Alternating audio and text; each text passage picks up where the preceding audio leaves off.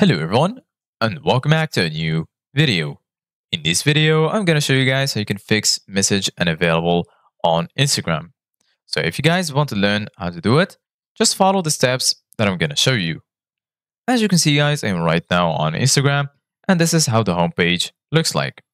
So right here in the bottom, you're going to find all of the sections. Here you're going to find the home section, search, reels, and lastly, right here, you're going to find your profile section.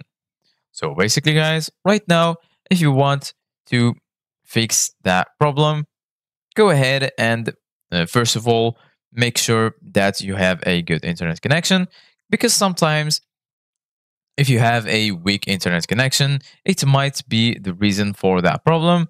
And if you just check your internet and connect to a good internet connection, your problem might be fixed.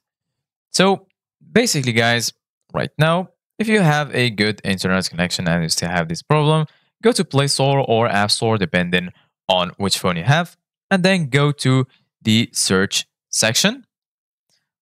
After that, click on the search bar and search for Instagram.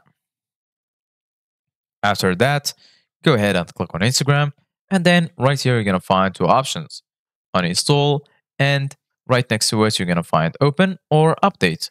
So basically, guys, if you find the updates option available, this means that you don't have the latest version of Instagram and you need to update your application.